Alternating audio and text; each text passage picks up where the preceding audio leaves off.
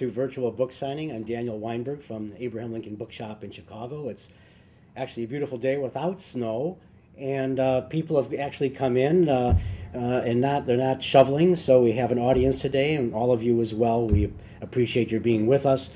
Of course, Virtual Book Signing is a show that brings interesting and significant new books to you. The publishers have to bring them in for us, and they're welcoming this forum, this broadcast, and bringing them in. I think they're interesting discussions, and we hope you'll enjoy the books and having them on your shelves. You certainly will enjoy the reading. If you're watching now on the archives, we'll probably have first edition signed available for you as well for as long as they hold out. This is an interesting book, so I think they're not going to hold out long. So today we have Richard Campanella, a research professor of geography from Tulane University. His previous books include Delta Urbanism, Geographies of New Orleans, Time and Place in New Orleans Then and Now. He's won 2 Louisiana Endowment of the Humanities Book of the Year awards, 2 New Orleans Gulf South Booksellers Association awards, and an Excellent in Teaching award from the Newcomb College Institute of Tulane University. Well, he's here today with his latest book, Lincoln in New Orleans, the 1828 and 1831 flatboat trips and their place in history. University of Louisiana Press produces this, and we appreciate their sending Rich out to us. 380 pages with plenty of interesting color illustrations, by the way, and maps in there, and it's $35. You know, one of the things I like, Rich, about this is the chapter headings that bring one back to the old way that books would have it. It's almost like contents in front of each chapter, so you know what that chapter is going to bring you. And I like that, especially getting questions for you. I could skip something if I needed to. Now let's set the tone a bit of this book. The 1850s were known as a great personal growth time on Lincoln's part. But the years related here, 1828 to 1831, and then also going between 31 and 65, but really the crux of the book are those 2 voyages to New Orleans of Lincoln, also showed great growth, as your excellent book shows. Indeed, in 1832, the year after, when he came back from the second trip, he was elected captain in the Black Hawk War. And if you remember, he said of that success, that election as captain, that was a success that had given me more pleasure than any I have had since. So those years really brought something to the fore for him. You're a New Orleans scholar, so this story of Lincoln is a natural fit. And by the way, this is more than just Lincoln.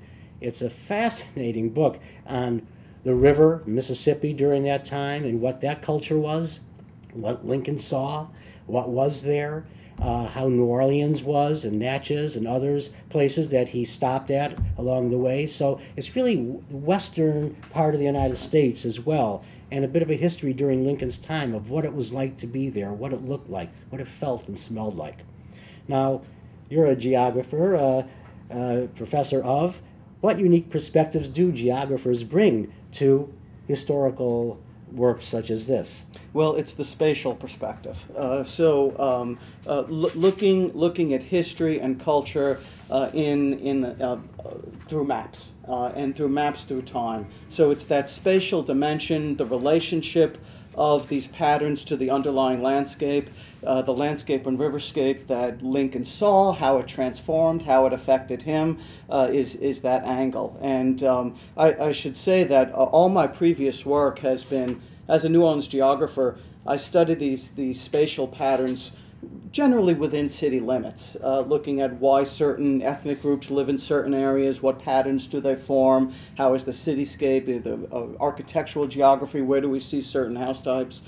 And when I completed my previous book, this was in late '07 or so, I had an opportunity to revisit a very influential childhood moment when I was reading my very first Lincoln book, and I learned of his trip down here. This is when I was 5 years old, and I thought to myself, I've always wanted to look into that particular episode to see if there's a larger story there. And as often happens, you start looking into it and you realize there's all these interesting tributaries to the story, literally in this case. And so, as it turned out, it's a Lincoln story, but it's a Mississippi River story, it's a New Orleans story, and it's an American story.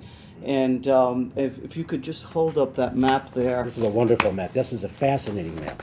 I had a lot of fun making this. Went through all the records and in an Excel spreadsheet calculated the number of days and weeks and months and years that Lincoln spent in the various places of his life, and got that into, my background was really in the mapping sciences, so I got that into a GIS. And what you're looking at here is the more yellow you see, the more time he spent in those areas. So naturally you see his Kentucky childhood represented, the 7 years there, the 14 years of his Indiana coming of age, and then his move to Illinois where he becomes a professional.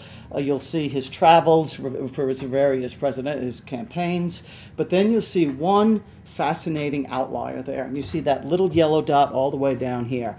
And basically this book tries to explain that fascinating exception, what he saw, how it influenced him, and the larger, I would call it an economic geographical system of the development of the West and how New Orleans played a role in that. You'll find this in the book. And it's really interesting to just get into this and just see where he was. It's fascinating in that regard. Now, of course, New Orleans, you live there, came out of Brooklyn, you told me. But you describe it in great detail, especially in the two indices that are there. One on flatboating during the time, and Lincoln, of course, is described before that in the book, but the rest of it is really, in that appendix, is what it was really like on the river. And also then New Orleans itself, what he would have encountered there and what the whole milieu was. Very exotic and almost foreign city, as you say.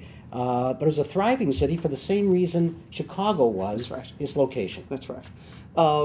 New Orleans, you could almost think of New Orleans as being the Chicago of the early 19th century.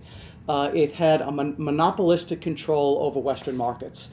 So picture, I have a time sequence of maps there showing the American people moving down after the Revolution, and particularly after the Louisiana Purchase.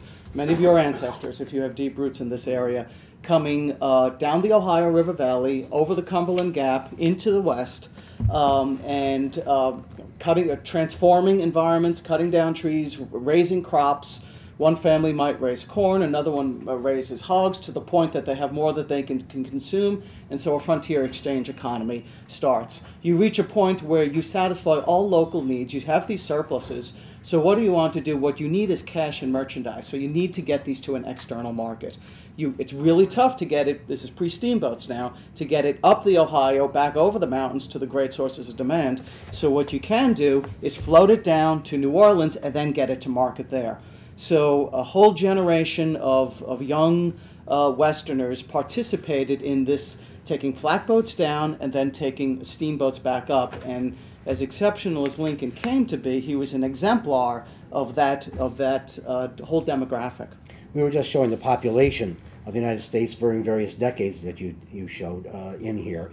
Here in the upper left corner is the time period we're talking about. That's about 1830, right over there, what the population would have been. And the rest of this, from the left page to the right page, is how the population grew in the United States into the Northwest territories, right at the time Lincoln was there. Fascinating, but yes.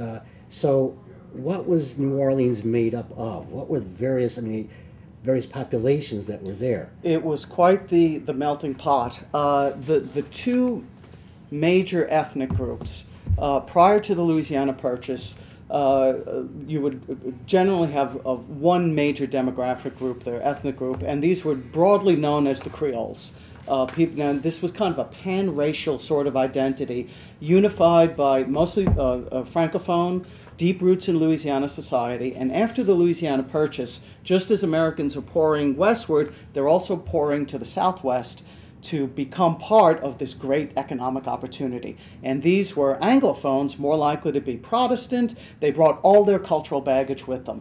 And so in the era that Lincoln visited, you have this fascinating, contentious, and oftentimes rather ugly power battle between the deep-rooted Creole population and the incoming Anglo-American population. And it really peaks in the 1820s and 1830s when that shift moves from Creole to Anglo and toward an English-speaking society. So he visits the city right at the peak of that tension playing out, and many would point out to this day that New Orleans is not completely absorbed into that larger national culture. Well, of course, apart from Abraham Lincoln, there's great deal of detail on the river life of a flatboatman. So let's start that way. I have a book that just barely shows what a flatboat may have looked like at the time. Give us an overview of the flatboating experience briefly, because we're going to go into it, of course. Sure. But what was that like? Who were they? How were they important at the time?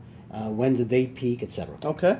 I just want to point out that the appendices appear to be at the end of this book. Originally, as a geographer, I want to put things in context, spatial and temporal context. They were originally the first two chapters of Western commerce, the evolution of all these boating typologies, and what New Orleans was like. Unfortunately, that put Lincoln first appearing on like page 183. And my publisher, you have to have one battle with your publisher. And this was the battle. They won, and perhaps it's for the better that backstory is now in the appendix. But if you want to read the book the way I intended it's to, read like the Hawaii, appendix if first. you remember the novel Hawaii, and the first 3,000 pages were Right. Hawaii, the islands being made, Right. before you got into the story. I found it the most fascinating. But I'll Great. say this, this does work, at least for me, Great. because I think I got more out of the appendices after I've read your overview through Lincoln's eyes, and then got into the appendices. I got more out of them, Right, so it right. wasn't bad to have them Right. back there. So, And just about the flatboat trade. Please. Okay, so what a flatboat is a very simple vernacular vessel made out of usually poplar or oak, usually by the people who are actually going to take it down. It's a very simple raft with walls and what they would also oftentimes call the wigwam, a little shelter, and it had no power source. The power was the movement of the river. So sometimes they would put up a sail, but for the most part, if you could hold that illustration up again, guided by a crew of as few as 2 to sometimes 6 or 7. You'll notice the 2 steering oars protruding from the sides. That's what gave flatboats the nickname broadhorns, because it looked like the horns of a cattle. There would be a steering oar in the rear. There would be poles, and sometimes they would have a gouger in front, which would guide it. The reason why steering was so important was treachery lie along the periphery, the banks of the river. The one thing you did not want was to get stuck on a sandbar. And in fact, as many of you know, Lincoln later in life invented he's the only president with a patent, a rather awkward device designed to lift steamboats, in this case, off sandbars, which was such a problem. but he became the only president to have That's such a right, patent. exactly, to this Page day. 262 in the patent book for mechanical for 1848, if you're looking for There it. you go. So you take a flatboat down. It's guided by the river. All sorts of obstacles. Bandits would attack. These were small crews, oftentimes unarmed. They would have cash with them. They were sitting targets, and lo and behold, Lincoln was, I think we could accurately say, was almost murdered the night before he first set foot in New Orleans, attacked on a flatboat. Once you get to New Orleans, you sell off your commodities, and the flatboat is now useless. So they were disassembled and sold off as scrap timber. And to this day, the term bargeboard house is very common. Everyone knows in New Orleans knows what a bargeboard house is. And this is scrap timber, and oftentimes it was used as wood in some of the working class houses. And you see it to this day. Is it 1820s, 1830s? Not necessarily so. It might be barges from the turn of the century. I found one a couple